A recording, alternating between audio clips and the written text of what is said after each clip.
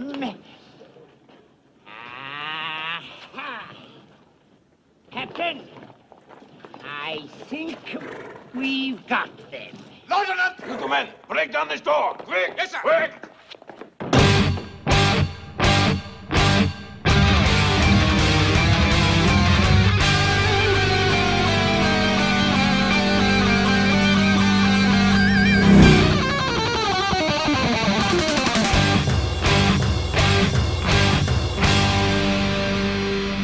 Welcome to the Mad Max Minute. The old world has burned in the fires of industry, forests have fallen, a new order has risen, and the machines of war are driven with the blade and the gun and the iron fist of Bartertown in Mad Max Beyond Thunderdome, 1 minute at a time.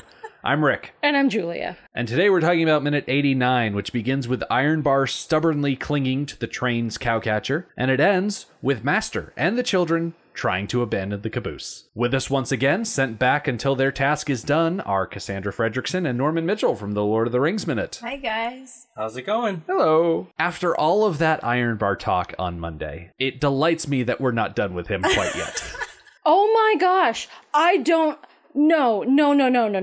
Well, it's just not possible that he's still alive. Yeah, that car split in half over him and exploded. Kabuki mask is still intact, though. It's not even singed. He's covered in soot, not that mask. That's it. Oh, That's it. Interesting. With all that hair flying about, you'd think the hair would have gotten it, but nope.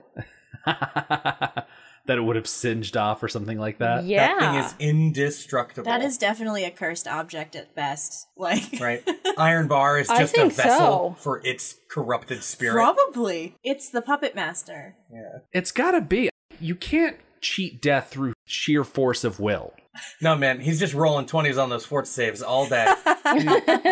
I know there's the whole, like, Darth Maul survived being cut in half because he was just really angry and therefore strong with the dark side, but... He stopped himself from bleeding out just because he was mad. Yeah, it just... Dark side did a brother a favor. Like, this is Mad Max, not Star Wars, so you can't say it's the Force or anything like that. Right. And yeah, his name is literally Angry Anderson. But I don't think he's actually that furious to scare death away. Death's got a glass John. This man's coming down swinging. It's almost like Ironbar was the subject of a weird prison experiment where his DNA was spliced with abalone shell. And they created like a tiny Australian Luke Cage. You can't toss him, you can't crush him, you can't drown him, and you can't even blow him up. But his worst enemy is an otter.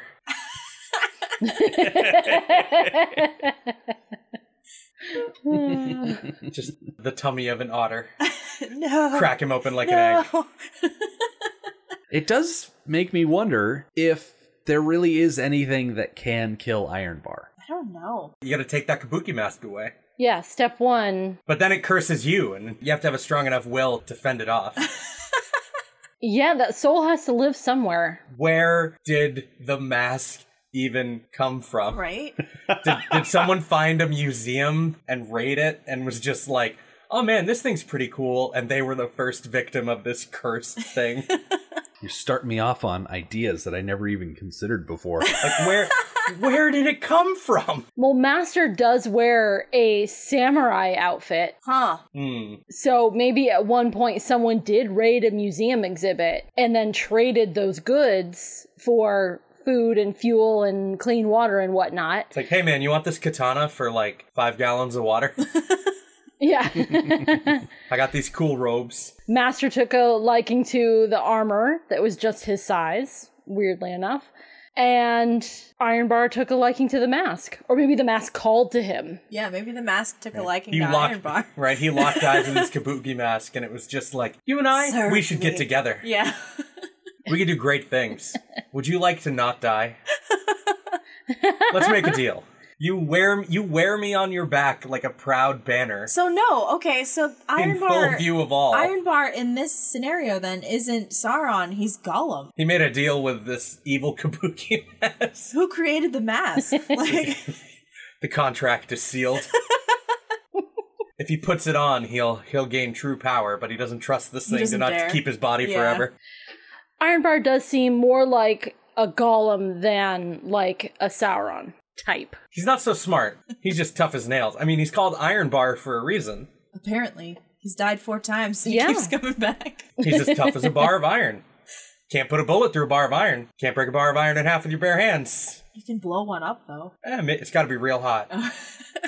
Jet fuel wouldn't melt that iron bar, Cassandra. What if this is more of a Stanley Ipkiss situation and the mask is legendary in origin? This whole idea that whoever puts it on gets amazing power. Then he's going to start dancing the Roomba.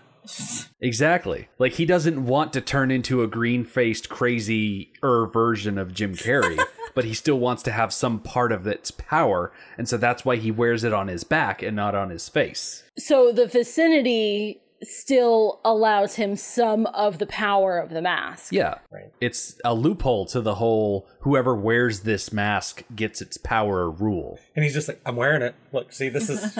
I'm wearing it. I'm not wearing it as a mask. Why don't you just strap it to the back of your head, though? Well, then it's still going to get in your brain. Oh, I see. Yeah, you don't want a weird Lord Voldemort situation Yeah, that's where true. some sort of weird mask is living on the back of your head. Well, I mean, if it's like The Mask, it could just turn your body around. Oh, God, that movie is so scary. Oh, man. I already, don't like Jim Every Carrey time. because he scares me. And Because he actually has the face of, like, a horror cartoon. yes! And then the movie just makes it worse. Oh, God. They actually made a Mask cartoon. Oh, yeah. For children. They I remember did. that. And, every time I think of The Mask, I just think of the dance club scene. That's the only thing I think of every time I think of that movie. And then he goes outside and there's all the cops and he, dances through the bullets. He makes them all dance. So silly. Because, that's the thing. It doesn't just have power over him. Him wearing it gives him power over others. Wasn't that mask, the property or created by Loki? Maybe? I think it's specifically, a God of Mischief mask in that movie. That makes sense. Loki's just like, I'm just gonna leave this on Earth and see what happens. Have fun, mortals. I thought the mask was African in origin, or is it? Honestly, it's been so long since I've North actually in seen It's the mask. African in origin. That would be what, Anansi? Is that one of the spider. That's like a big famous one. God of Yeah. Mischief. Like one of the ones that's famous I in the wonder. West, as far as the name goes. I only know that because of American Gods. There you go. All right, let me see this whole list of Japanese deities. We'll be here for a while. I know a few off the top of my head. There's Susanoo, Amaterasu. There's more. They gotta have Ryujin? a trickster. Ryujin is one, I think. Okay, it looks like... Oh my gosh, this is not going to come out well.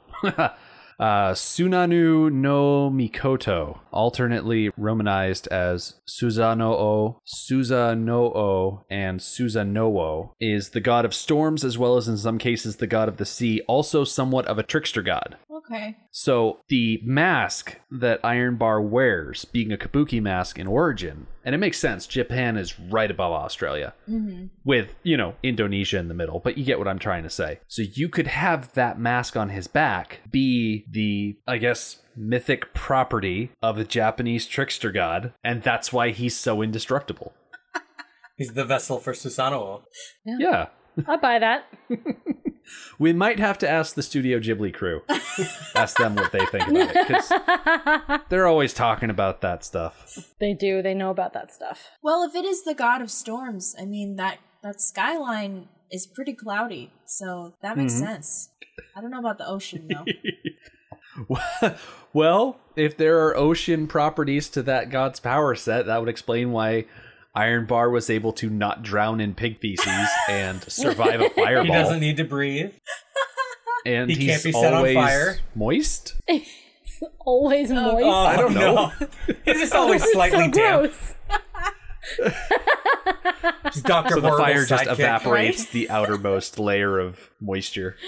Nobody wants to be moist.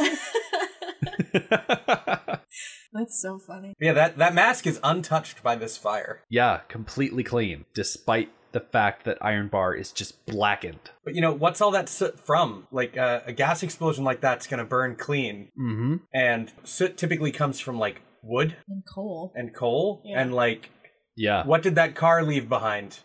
Not a damn thing. Maybe it was carrying a bag of charcoal. Maybe it was made of wood. And when the car exploded, the charcoal just... It was all the harpoons. Maybe they're wooden. Harpoons. No, they're not wooden. No way. Not to punch through a car door like that, even with a metal head. Well, that's the thing. It didn't initially punch through that car door. Yeah, we just don't see the second shot. Yeah. Or like Ironbar hitting the back of the harpoon with a hammer. Get in there. Or just punching Just pushing it. Just punching it with his bare hands. Like the extra 10 inches through Pig Killer's leg. Right? Through bone. Through metal. Through flesh. And like a Kevlar leg armor piece. Oh, man. I will say, watching these minutes completely out of context is a lot of fun. Like, this scene is drunk as hell, and I love it so much. Especially next time. This guy also, like, Ironbar also kind of looks like he's taking a nap. Yeah. Aside from the screaming. He's just, like, spread out on the cow catcher like Fabio. Ironbar in repose. And I love how we get that initial shot of him looking to the side, and then in the next straight-on shot where the train and all of the other vehicles are racing towards the camera, Ironbar is still just clinging to that cowcatcher, trying not to fall off. I don't even know, like, how? How is he not falling off? It's like, it doesn't make sense the way he's even holding on to it. Maybe that's one of the other side effects of the mask, is it also makes him a little magnetic. Maybe he just is magnetic. If he's Ironbar. Oh. Maybe he got So electrocuted as a literal? kid. I'm saying, man, like, that Ironbar the Kabuki mask is on, that's just welded to his back. Oh, God. That's just part of him. That's why Oh, he a Doc Ock? that's why he gets away with, like, just putting the mask on that bar. It's like, that's a part of me. I'm wearing you.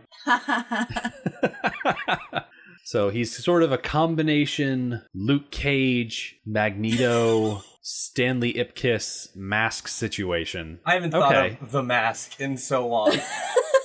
You're welcome.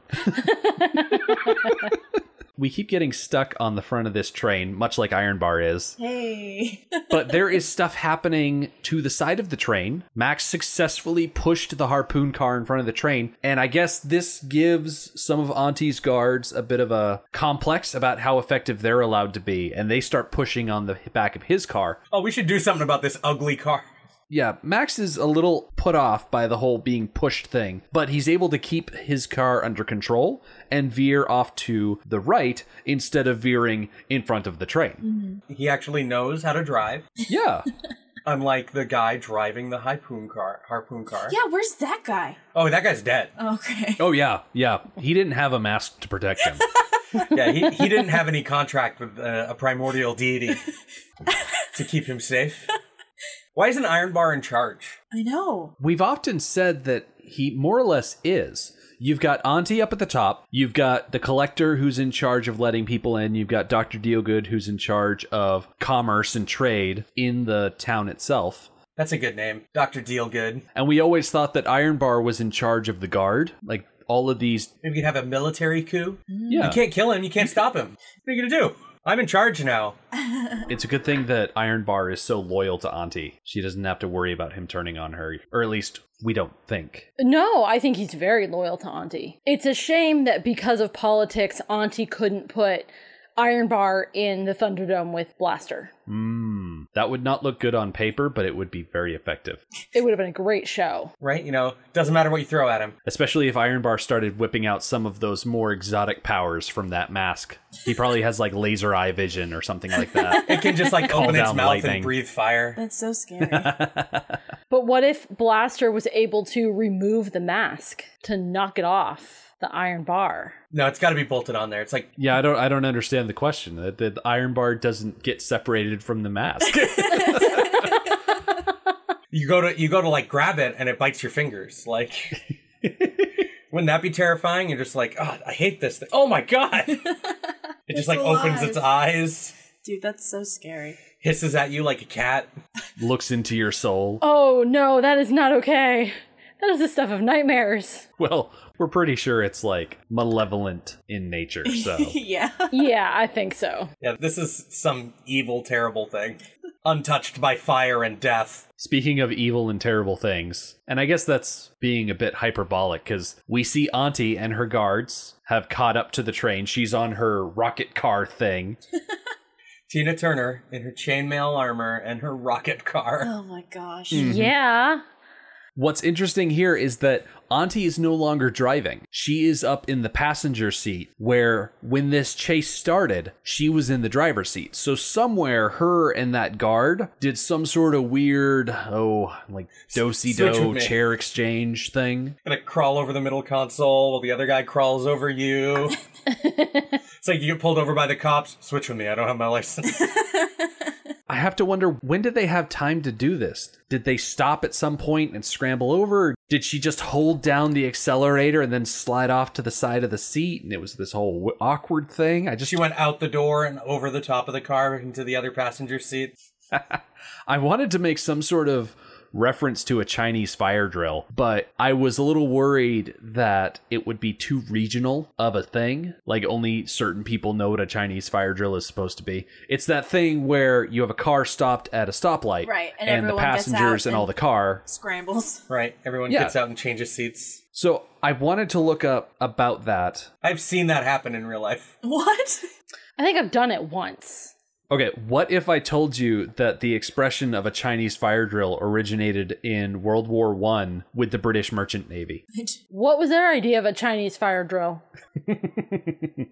So, because we're dealing with the British Merchant Navy, of course, they're dealing with nations all over the world. So, in that beginning of the century era, Chinese sailors were considered to be the best in the whole British Empire for their discipline. Like, when they were given an order, they would hop to it. They would execute it to the T and be very diligent and more skilled than other non-Chinese sailors. And so, since Mandarin to English to Mandarin translation is really time consuming and more or less undermines the authority of the British officers, some of them decided to learn Mandarin, and because they're British, they tried to keep their British spin on it. And so you'd have these proper English gentlemen trying to speak Mandarin with their proper British accents. And of course, it would sound terrible. So you'd have all of these Chinese sailors who pride themselves on being super efficient, and they would get these garbled and nonsensical orders from these British officers who think they're speaking proper Mandarin. And so these Chinese sailors would be like, okay, I think I know what he wants us to do. We need to do it right now. And so they would just run around trying to do what the officers told them to do, but the officers told them gibberish. And so the British have a good laugh about, oh, haha, look at all these Chinese guys running around doing nothing effective, when it's really them just not knowing how to speak another language. Yeah, because it's, Mandarin is very tonal. Right. And if you speak it in a very accented way, it just sounds like nonsense. Yeah, that's what I was thinking. So the whole idea of a Chinese fire drill is something done very quickly with very little after effect. So hopping out of a car, running around it, and then jumping in a different seat. It's a lot of effort done very quickly with very little effect. Huh. Ah, I see. Joke's on the British, though. They suck at speaking Chinese. Yeah. It's like, I don't understand your orders, sir. Right. So as we see Aunty and her rocket car gaining, we also see that Blackfinger is there as well, and he climbs from a truck onto the train, and he's still got his skateboard backpack thing going on, because why would you stop and change? When would you have time? Right? And who needs to? I mean, that's high fashion. But he's on the train. Aunty climbs onto the train. I don't know for sure if they actually had Tina Turner climb from the rocket car onto the train. But when we see her clinging to the side of the caboose, that's absolutely Tina Turner. So she's on the side of a speeding train, in this shot at least. I can't imagine that she did her own stunts. That is just foolish. Well, see, that's the thing. Tina Turner was so gung-ho about being in this movie, I would not be surprised if she insisted on doing her own stunts. That's true. She was really into it. I mean, how could you not be? Look what she's wearing. Yeah. Like, you wear that, filming a movie, like, you better be having a ball. She looks like a Klingon warrior queen. Yes! Yes, absolutely. she does. I love it. I could absolutely see this outfit showing up in Star Trek The Next Generation. Yeah. It's like Klingon, like Worf's aunt. It's like warrior aunt. Worf's auntie. Worf's auntie. It's just auntie. It's just auntie. Oh my god. It's just like, ahead of her showing up on the Enterprise, he's like very nervous. He's very nervous, and he's Everything has to be perfect for Aunty. You do not understand, Captain. Oh my god. Oh, I could just see the episode opens up. The Enterprise is holding orbit over this giant desert planet, and Worf's back at his station. He's like, Captain, I know the leader of this planet. She is my aunt. If you would allow me to greet her before she comes on board, Captain. Why is it like William Shatner all of a sudden? Worf spoke very stunted. He did. He was always pausing between words. That's fair. Whenever someone pauses between words, I'm just like, William Shatner? Is that you? He especially paused before and after the word captain, like always. Yeah. Captain. You just imagine Wesley beams down to the planet and he gets in a fight with one of the other kids and they try and throw him in the Thunderdome. Picard has to come save him again. Oh, yeah, Picard gets to fight in the Thunderdome and Hell prove his yeah. worth to Auntie. Hell yeah. Then you get to see, Jean-Luc Picard and Tina Turner. Just wrestling. And she's just like, oh my. In Next Generation, didn't Riker play the saxophone? Maybe? He played the Isn't it the trombone? trombone. Trombone. The trombone. Right, the bone. The Oh, bone. okay, so you could have... Play that bone, Wrecker. So you know how, like, we don't need another hero and One of the Living have, like, saxophone interludes? Trombone. You could have Riker come down and play the interludes on his trombone.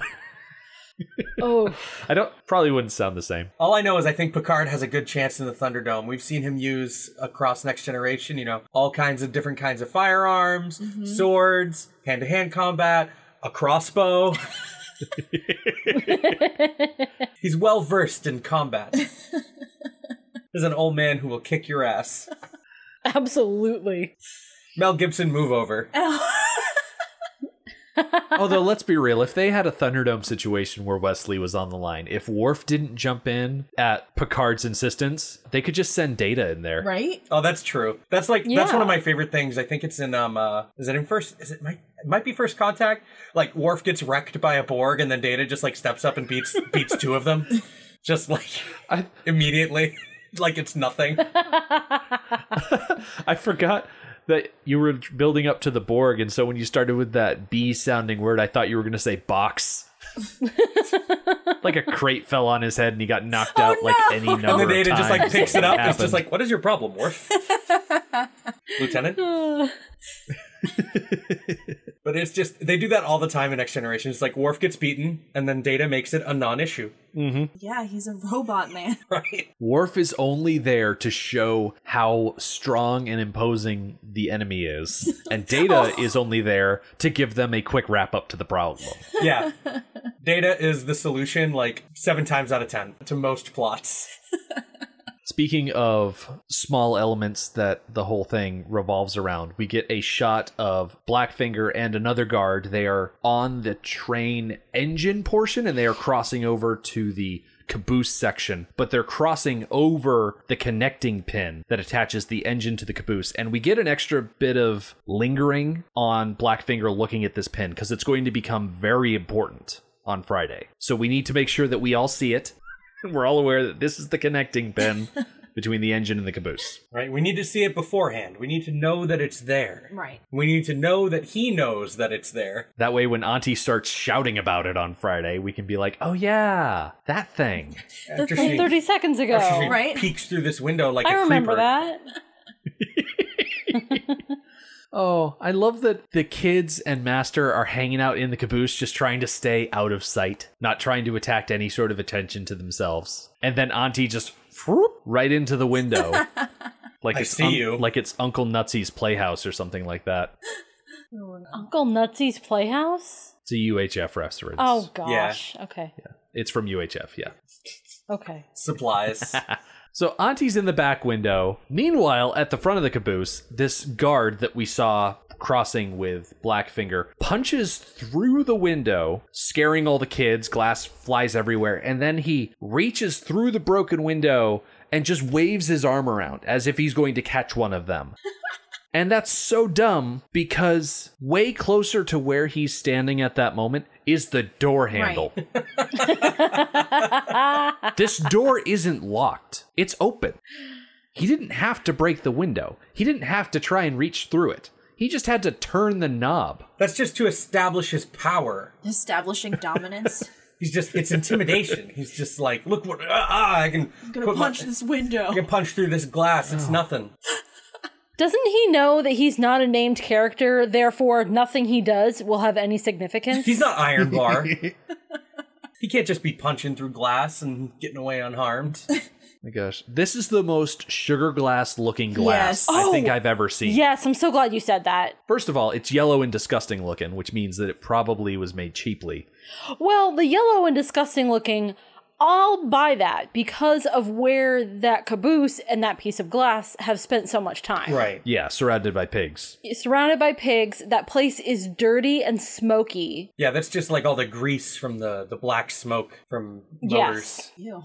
But once it's brought out into the daylight and the sun, yeah, it just looks fake.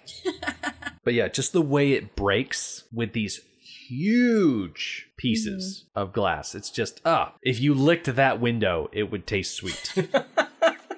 It's like slightly burned sugar. That's why it's yellow. Yeah. It's just caramel. Yeah, it's caramel glass. They got a good deal on it because whoever made it messed it up. Overcooked it. Say, that's why they got it, is because it was on a discount. Yeah. They tried to make it in their own kitchen at home. And they're like, damn it. It works, I guess. Good enough. They're using the kitchenette at the hotel. Yeah. That sounds like something from Mad Max 79. I know, right? They probably would have done that. So this guard, as he's reaching through the window, doesn't even get that much of a chance to be effective because Savannah swings in and just kicks him. Just knocks him out. It's like, everyone here is having such a bad day. Mm-hmm. And Savannah takes him out so quickly and then opens the door using the handle like a smart person. It's like, hey, guys. And then we get another shot of Aunty at the back of the train, like, grimacing because she's like, I can't believe I hired that guy. He's so dumb. You meddling kids. So Aunty climbs away from the window. I guess her plan is to move around the side of the cabin so that way she can cut off the children that are now trying to escape. She sees that Savannah is bringing them through the door, so she's going to try and cut them off at the pass. Right. I can't help but wonder at this point when Aunty now clearly knows of the existence of the children, what she thinks about them. Where did these kids come from? Why are they here? Do they have anything to do with Master? Why are they helping him escape? To Aunty, this is all a complete mystery. Do you think she's really focusing on it? Well, before now I would have said no, but faced with them, a whole gaggle, there's like 4 or 5 kids and Master. Master is really who she wants. She doesn't care about the kids, but she knows they exist now. So in her head, she must be wondering where they came Who the from. hell are these kids? Right? Prior to this, just in Bartertown alone, there are no children. It's like that city in Chitty Chitty Bang Bang, where the queen of the city doesn't like children, so she sends them all to the I'm mines. just imagining the cow car flying. Right? Like, that's why they cut it. That's why they cut the scene with the cow car flying. Chitty chitty bang It's a bang. little Chitty chitty chitty bang bang. bang. Oh my god, is Ironbar in charge of catching the children? He's the child catcher. That's so funny because the child catcher looks just like Dr. Dealgood. I can't get over that name. Dr. Dealgood is great. It really is. Oh my gosh. Just gritty, chitty chitty bang, gritty gritty bang bang. That sounds like a great title for a post-apocalyptic movie. Just gritty, gritty, bang, bang. Right? Oh, man. That's just a great alternate title for Mad Max. Yep. Bang, bang. Oh, man. That's your title of the Fury Road sequel. George Miller. There you go. Gritty gritty. Yeah. Rick, in your spare time, you should rewrite the Chitty Chitty Bang Bang song to be Gritty Gritty Bang Bang. Oh, well, I'm already naming this episode Gritty, Gritty, Bang, Bang. Okay. You're welcome. Just putting that as a special note here so that I remember to do it. Here at the end of the minute, as the children and Master are escaping the caboose, we see that Max is pulled up behind the train. He has recovered from being pushed off to the right and having to get back on track. Haha. Nice pun. And he can see Aunty climbing out around the side of the caboose. So he knows that there are nefarious plans afoot that he needs to attend to. So we'll be catching up on Friday to see exactly what Aunty thinks she's doing and exactly how Max is going to deal with that. So be sure to come back for that, and we'll see how that works out for everybody. The Mad Max Minute podcast is a fan project by Rick and Julia Ingham. Mad Max franchise was created by George Miller and Byron Kennedy, is presented by Kennedy Miller Mitchell Productions, and distributed by Warner Brothers. Mad Max Minute is produced and edited by Rick Ingham. Our opening music is Verdi's Dies Irae by Daniel Batista of danielbatista.com, and our outro music is We Don't Need Another Hero by MilitiaVox of militiavox.com. Our home on the internet is madmaxminute.com. You can follow us on Twitter at madmaxminute, like us on Facebook by searching for Mad Max Minute, and join our Facebook listener group, Mad Max Minute Beyond Microphone. If you'd like to support the podcast, visit madmaxminute.com, where you can check out our TeePublic storefront by clicking the store link, join our Patreon by clicking the support link, or make a one-time donation by clicking the donate link. Thank you for joining us for minute 89 of Beyond Thunderdome. We'll see you next time.